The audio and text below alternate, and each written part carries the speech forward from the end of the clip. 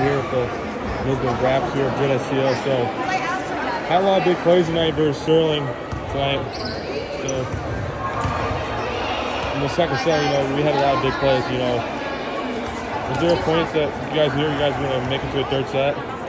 Yes, I think we definitely thought we could make it to a third set. I think we all played our hardest and it just didn't fall our way, but I think next time we got it. So you guys play Sterling again in October. Yes. At your guys' place.